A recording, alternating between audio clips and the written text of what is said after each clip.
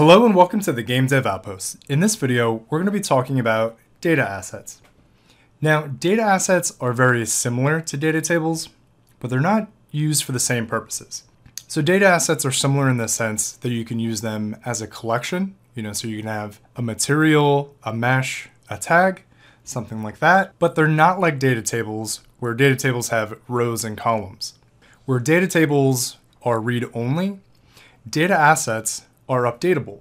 So where you can use them for a collection, like that mesh material tag, you can also use them for things like settings on a UI, and in some other, you can use them instead of casting. So let's get into an example.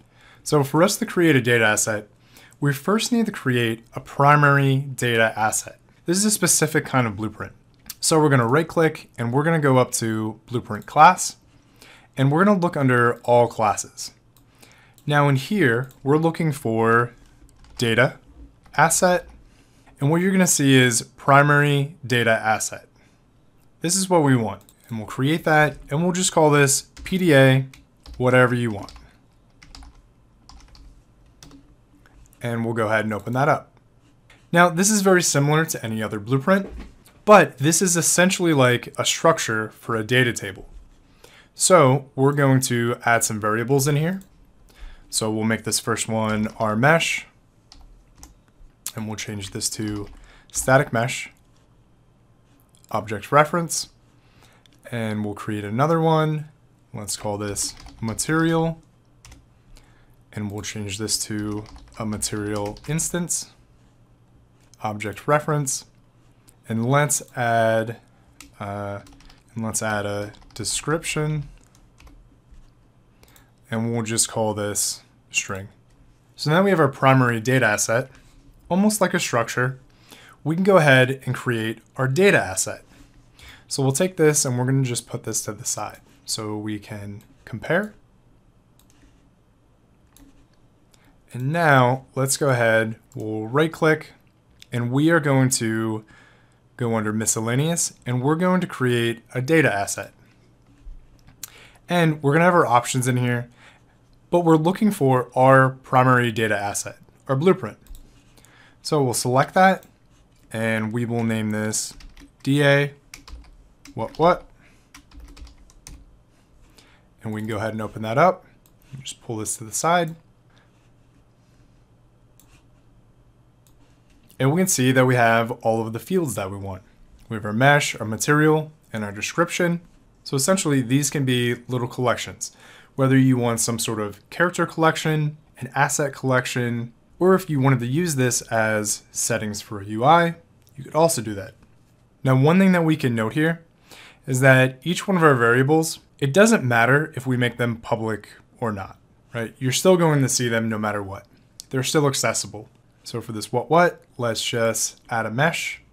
We'll make this the arcade editor sphere, and we'll just pick a random material, blue, and we'll give it a description, the best test ever, and we'll save that. Now say that we wanted to access this stuff, right? We need to create another blueprint. So in our content drawer, we're going to create a new blueprint class. We'll just make it from actor, and we'll call this BP what, and we'll open that up. And I do like doing things on construction script because we can test it out right away, or we can make a tool. So we have our construction script open, and now we want to access that data asset. So what we're going to look for is a new variable. We'll call this our data. And we want to look for our blueprint that we made, our primary data asset. So we want PDA, whatever, object reference.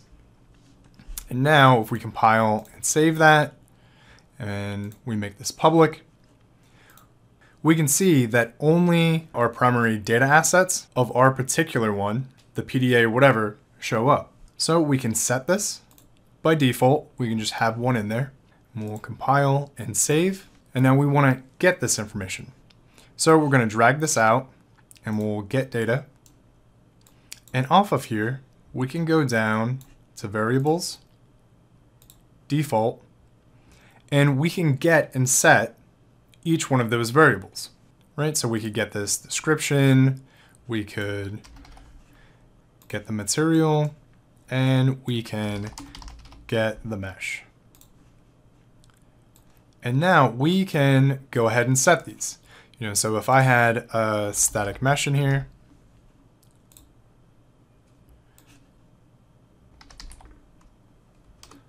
I could set the static mesh, and I could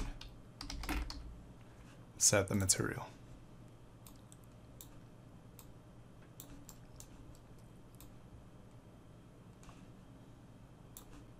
So we'll compile and save, and we're just going to go ahead and drag out that asset, our BP what, and we can see that we have that arcade sphere, and it has that material. And maybe we just want to add some text above it, so we'll add a text renderer. Let's take a look at the viewport here.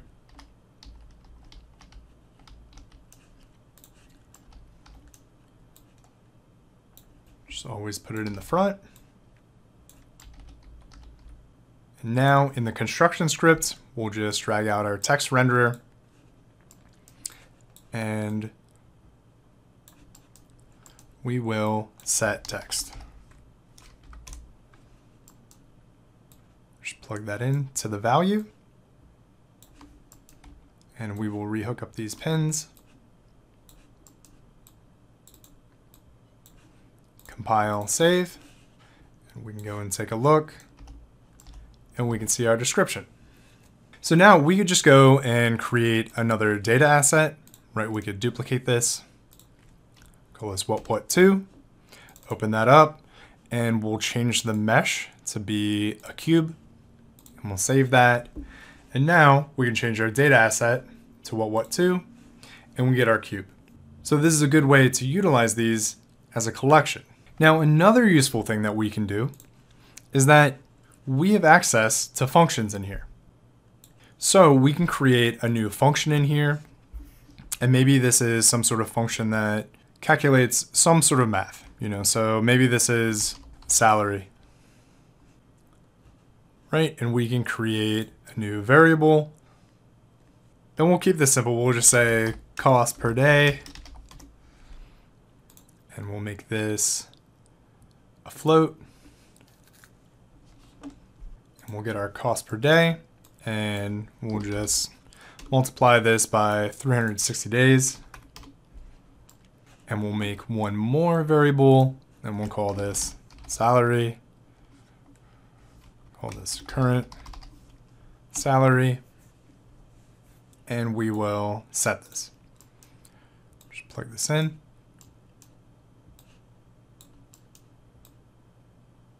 And we'll compile and save.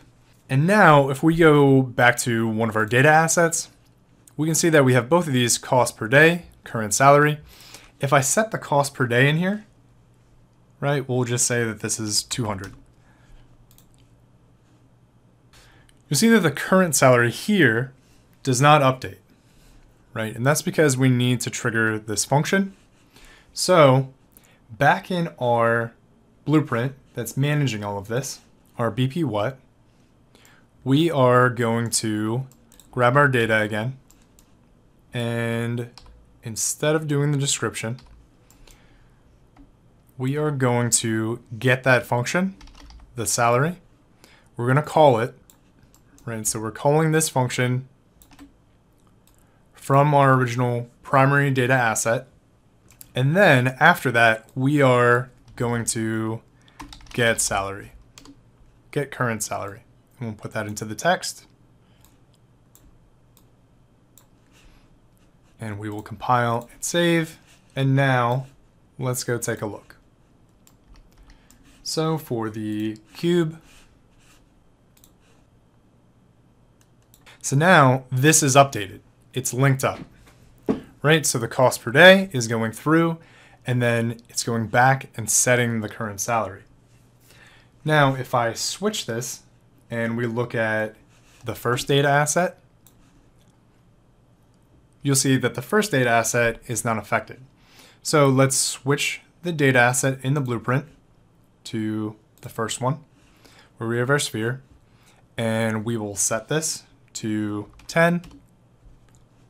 And you see this is in the construction script, right? So we need to update it again. So we'll switch back to 2, and we will switch back to 1, and we see that that gets updated.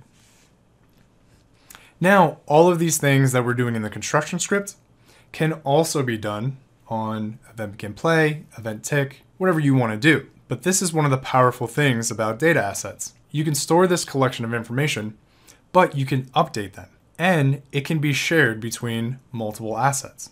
And while data tables are very convenient and have a similar functionality, data assets are prone to less errors as things get complex, and you can use them in more dynamic situations.